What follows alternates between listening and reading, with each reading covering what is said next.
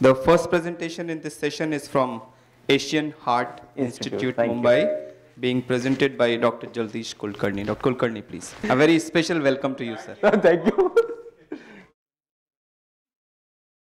At the outset, this is my first visit to this. Last year I couldn't make it because it's everything. I'm extremely thankful to Dr. Bhandari and Robotic Group on two counts. One is giving at, I'm already 60, given access. Sir, you should say I'm only 60. Thank you. For giving an access to a non-institutional person at that point of time for a robotic surgery, me and my friend Dr. Srinivas. So till now we have heard about institutions. What we are I'm going to show you is a group who post-retirement can develop a robotic procedures and can have more time. This the robot was installed somewhere in August 2011 at Asian Heart, Dr. Panda's clinic, and Dr. Bhandari was the one who asked us to participate there. Now this is a sort of a place where beyond cardiac surgery, there are some places, some surgeries being done with general surgery or something, but this is mainly a cardiac surgery initiative. Now what do we do? Myself and Dr. Srinivas, and there were two more other people, but unfortunately they couldn't do it.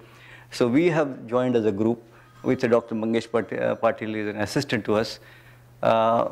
First robotic surgery was done in August 2011 with a mentor, Dr.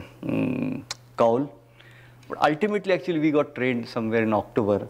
We started doing procedures December 2011. So we had almost 2 years now. Number of procedures are, now we have gone about, this is the data of December 2013, 225, and maximum number of cases have been, we've reached now nearing 200 radical prostatectomy. Now why I'm saying this is, when you're doing in a situation where it's not an institution, the infrastructure is not there beyond, beyond certain issues, it is very difficult to adjust at our stage also. And these are all private patients. So to take up these major procedures not. So level 1, we decided to take up only radical prostatectomy. We did some nephrectomies. Partial nephrectomy, I must honestly say, we haven't done many. Cystectomies, we tried some. But the problem was, again, as I said, the cost of the whole thing. These are all the standard thing which you know, preoperative management. We had no conversion at all, so many cases.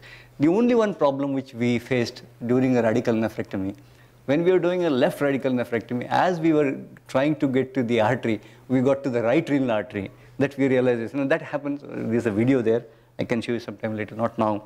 But that, instead of looking at left renal artery, we went to the right renal artery. Almost we were ligated, but we realized something is not right. And then, of course, we could avoid that. But not conversion again. 170 data, I think we have, again, somebody rightly said that most of the PSAs are more than 20.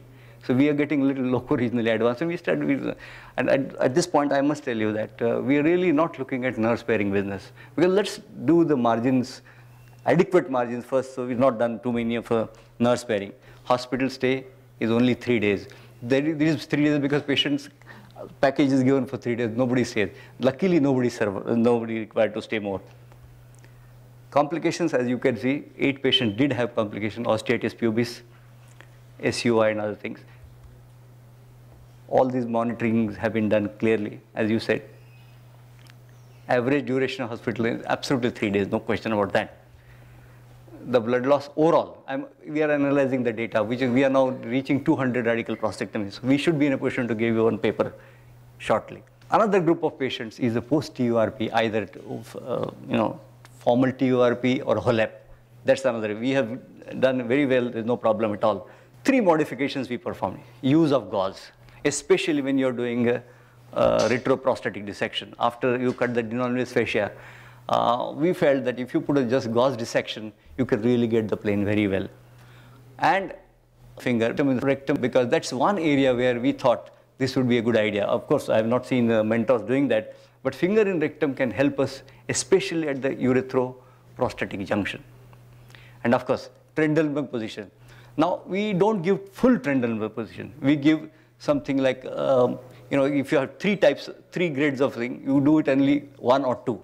So that, problem of that, O2 or CO2 becomes difficult, no problem at all. In fact, with Trendelenburg 1, you have no problem with pneumoperitoneum not tolerated. So that's one modification we've done. I think this is what, just to say that after the age of 60, we can still be doing robotic surgery. I do not know how far we can go forward, but this is what we have reached at this point of time. Thank you. Thank you very much, sir.